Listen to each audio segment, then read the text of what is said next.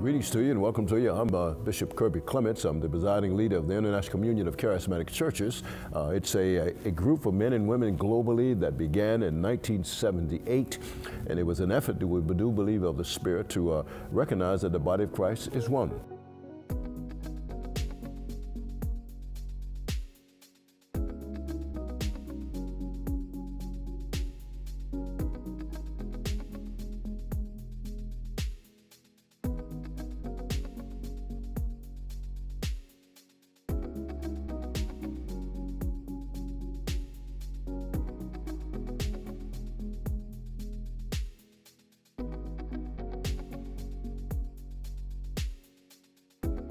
All I knew about ICCC is that Archbishop Paulk, Bishop John Mayers, Bishop Michigan, Bishop McAlister from Brazil, they all got together, and my husband, with a bishop from Jamaica, Bishop Harold Blair. They all got together and they were discussing, this is what I can recollect, they were discussing about dialoguing with the Pope, and that dialoguing is better than confrontation. That's all I heard about that, and they held their meeting and they dispersed. Few months later, they were in Benin, in my country, Nigeria, to elevate my husband as an archbishop. And after the elevation, few months later, we came over to Atlanta, and there they had their first meeting. It was held in a hotel. I can't recollect the name of the hotel. And there they sat down, they discussed at length with all their wives behind. But this is all I can recollect about the formation of ICCC.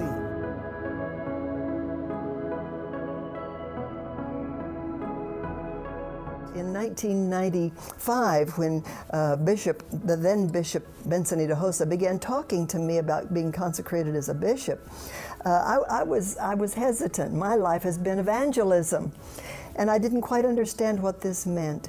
And gradually, in fact, through the prophetic visit of our now presiding bishop, Archbishop Clements, he convinced me that this was something God would use to open doors and expand my influence in the work of God.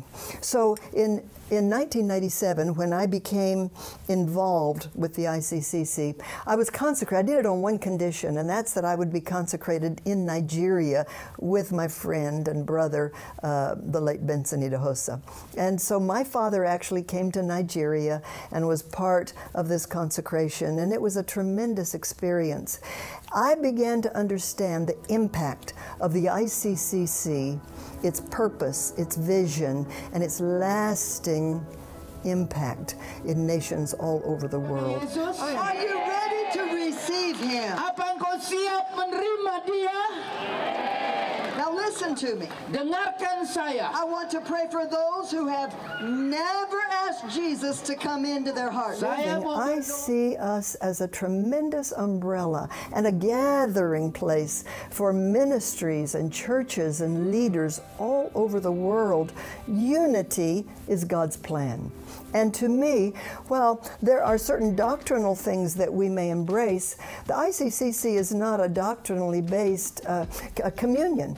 We are focused on Jesus Christ, His gospel of the kingdom to the ends of the earth.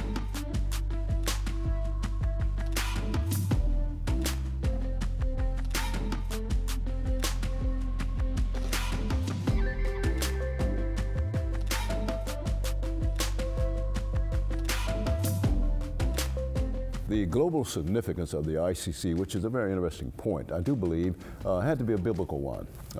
It had to be the belief that we believe that Christ is not divided and the body of Christ is one. Now, we have differences of opinion, but we sought to create dialogue and create points of interest, points of concern around which all of these denominations could navigate, not just in the United States, but around the world.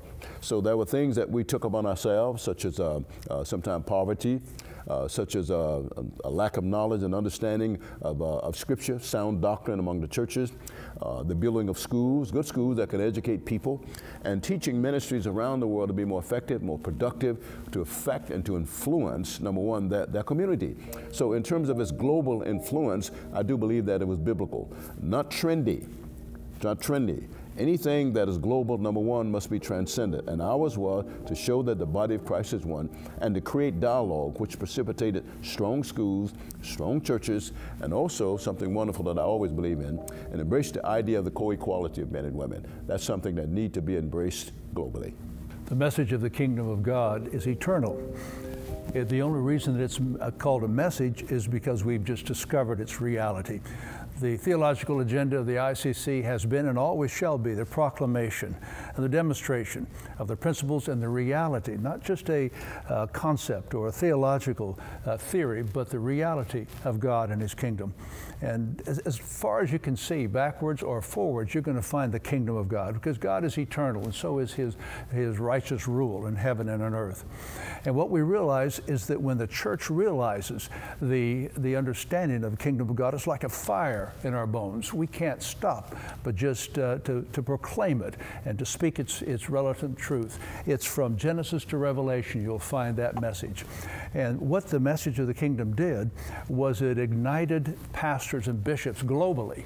And the ICCC wrote documents, the books and recordings and things such as this that helped people to understand it, and it went global, like fire in our bones, it really did. And what we have to understand is that this message moves the church from passivity into a point of action. And that's exciting to pastors and bishops and churches. We aren't just for personal evangelism only, certainly it includes that, but also we are a witness in dark kingdoms. We're the light of the world. That's what Jesus called us. We know where we are coming from, that ICCC was formed with these 5 generals, God's general. And when my husband passed, Archbishop Earl Paulk with some other bishops came to Nigeria, and they put me in position and consecrated me the bishop of the ministry. And so I came into position. I mean, looking at my background, women were not, I had not seen any woman consecrated a bishop or called a bishop. And I was put in place. I couldn't resist it. I couldn't say no, because if I had said no, it means somebody else would be put. So I just accepted.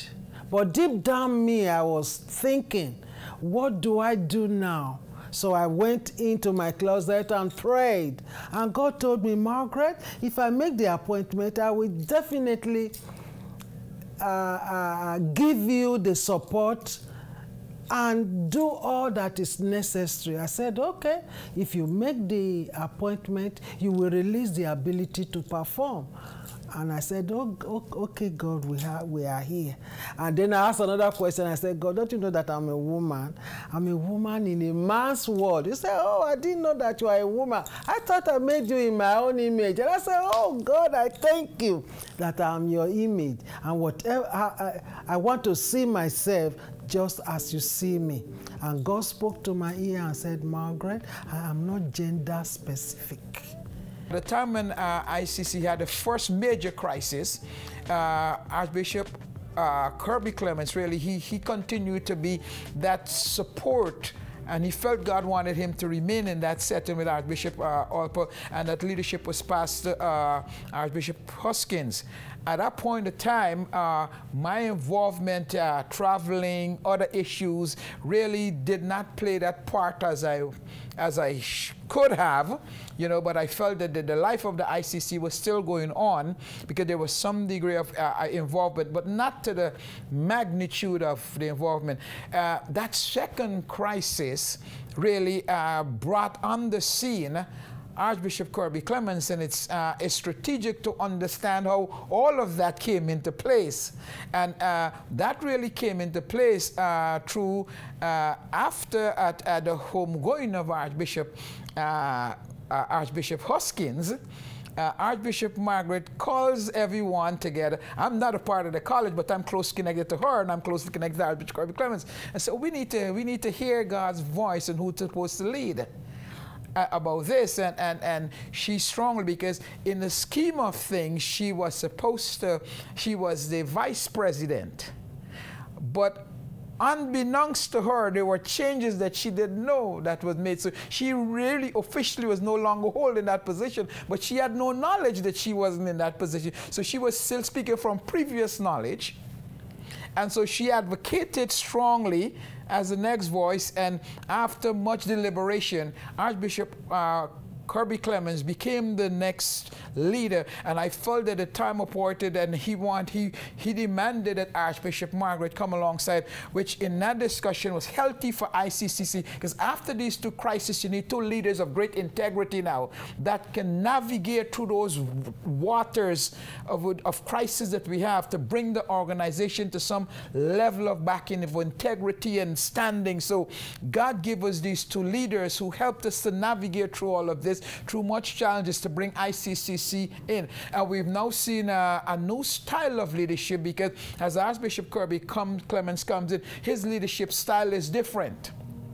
And he brings more involvement now, and so that brings a lot of people on board, new leaders, people getting involved, and you begin to see an organization emerging that has this impact that's ready to make a difference globally. It was a fall day, and we were called to a hotel conference room in Atlanta at the airport, and there we had the difficult decision of what we were going to do with the crisis that we were presently in.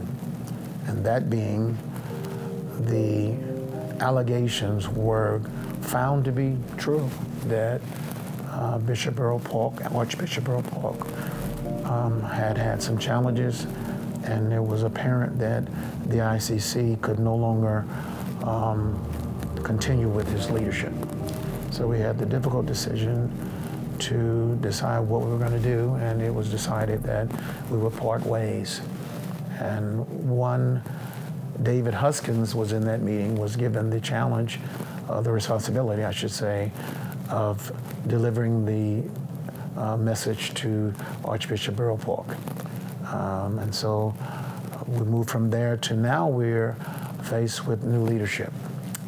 And Archbishop David Hoskins is now the new presiding bishop. We have the challenge with, we got a new bishop, Archbishop David Hoskins, and then we have another crisis soon thereafter that he's the presider. And I'm sitting at his church in Cedartown, Georgia, at his funeral. Very difficult and sad day for the body of Christ. And so we said so long to him, and now we need new leadership. And now who is to head ICCC? There was commotion, there was trouble, there was problem, there was lobbying here and there. And they came and said, listen, what God has put in our hand, we should not allow it to die or to perish. And I said, okay, no problem. Personally, I believe God that ICCC is of God, because ICCC is not only an American thing or an African thing. It was a global thing that God has given unto us. And I have never heard of anything that involves the 6 continents. And I said, okay, let's do it. So we came, and we met, and we have to actually beg Archbishop Kirby Clements to lead, because he was at the beginning of ICCC, and so he agreed, and ever since we've seen it coming up gradually and growing and growing and growing. As new people are coming in, advocating, bringing their new ideas, you know, bringing new initiatives and really addressing concerns. And I begin to see ICC continues to evolve as an organization that will maintain its relevance through understanding the needs of those that it serves and the global perspective. We wanted to kind of talk about how Africa or African nations have fared in the midst of this pandemic. It has been quite challenging, because it has challenged our settings, of our church setting. It has challenged the way we do church, the way we see church, the way we respond to the community. It has challenged everything. So when it all started, we're thinking this is something that in a few months is going to be over. Yeah. But we're realizing that this is going nowhere. And what it has imposed on us, it's literally becoming like the new normal. Nigeria is really ahead in Africa in terms of technology. And so we already had the platforms and the structure for the online internet services. So a lot of people just understood and they started watching online. Let me tell you something simple. Booking this particular program and considering the various time zones, and I actually blew it because I gave you guys the wrong time zone, because I calculated based on the East Coast time. Then I had to come back and then send you information to bring you back onto the Central Time calculation. Then I got Bishop Nikki, she's 2 hours behind me. This is globalization. You're 6 hours ahead, she's 2 hours behind, Bishop's an hour ahead. So it can be daunting, but it's stretching us and making us think in global ways like we've never done before. We have over 15 churches in Gabon. And in Congo, they don't have this Zoom ability that we have, and they don't have the finances to maintain the data all across the villages where they have churches. It's a real time of test of the work that we've been doing, because in some remote areas, we have to entrust those people, like up north above the polar circle areas, when people live in tundra, we have to trust God and entrust those people to God, and which reminds me of what, Apostle Paul was doing. The benefit to me, the blessing in being a part, is that I've had the opportunity to hear things that would help me as both an entrepreneur and a ministry leader. And this community of leaders has been impactful to me, has been a resource to me, has helped me to really begin to see my role in leadership in both business and ministry, and create a level of impact so that I'm able to be effective in what it is I'm called to do. I'm grateful for the privilege to be connected, and I believe that the ICCC is going in a direction where it will be able to impact leaders on all levels, multiple generations, as well as from different cultural backgrounds. The ICCC, when I came along back in the 90s, was all iconic figures that were bigger than life, and really the emerging generation came, sat, listened, but never had a voice, and never were allowed to participate. And I see the ICC turning that corner, where we're hearing this next generation, not only hearing, but considering and reasoning with them, and then incorporating some of their concerns in the culture of the ICC. Credibility has come back, and the name ICC has weight to it around the world, and we have a global constituency that's coming in here and feeling like I feel, this is a place we can learn, grow, and hear God and make sure that what we say we're hearing is consistent with the voice of God amongst other leaders around the world. I see ICCC putting all these people together to speak to the world, so that the world can know that the gospel is not just for the old, the gospel is not just for the middle age, the gospel is not just for the upcoming generation. The gospel is a whole, and it involves everyone that is here. So I believe that the best of ICCC is yet to come. Our vision of the ICC, first of all, obviously is to be transcendent. That's first of all, to embrace all people.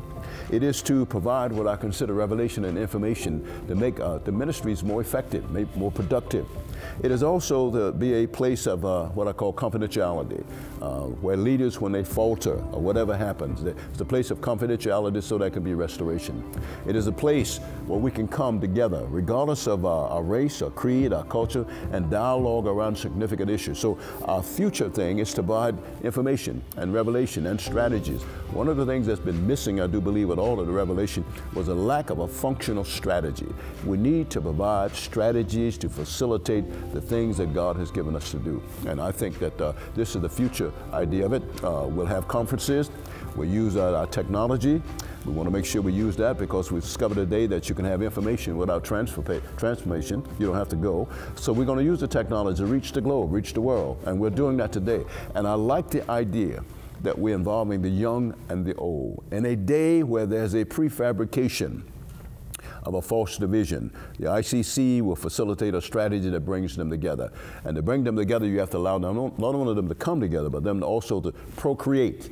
They have to come together and also to be productive. So our idea in the future of the ICC, still a little bit, we have, I won't say de-emphasize the liturgical piece, the office of bishop, but we have to recognize that all gifts are equal in terms of their value. They differ in terms of their function. So it will not be an episcopal organization, one that embraces all, even the marketplace, because that's where the work in the ministry of God is done. And also I think we'll address fundamental issues, socio-political issues, because the church is called to do that. We want to equip leaders to have an articulation that can address issues without creating the kind of offense that turns people off. So it is I say, a pregnant future that it's impossible for me to articulate all of it right now, but I'm excited about it. And I do believe that God is with us, and our emphasis at always will be the kingdom of God and the person and ministry of the Holy Ghost. Because whenever the church has been effective, there's been a focus upon the person and ministry of the Holy Ghost. So this is our future thing. ICCC, operative word, church, charismatic. You've got to believe in that.